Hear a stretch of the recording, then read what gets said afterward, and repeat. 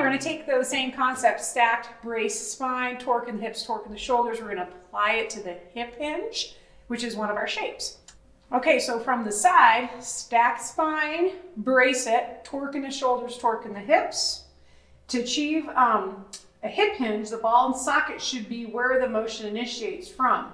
So instead of coming from our spine, we're going to push our hips backwards. The dowel is going to glide down my hips until I achieve this L shape, or I run into tension in my posterior chain. So for me,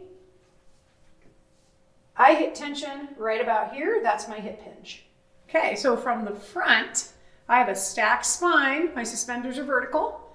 I have a braced spine.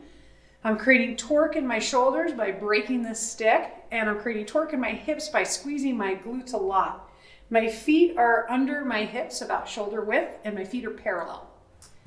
Okay, so a great cue for hip hinging is that your hips should be driving backwards. So if you picture this dowel as a vertical reference point, I'm stacked, braced, torque in my shoulders, torque in my hips. My hip hinge drives my hips backwards. A lot of us want to stay in that vertical plane, and so we end up doing this rounded back thing.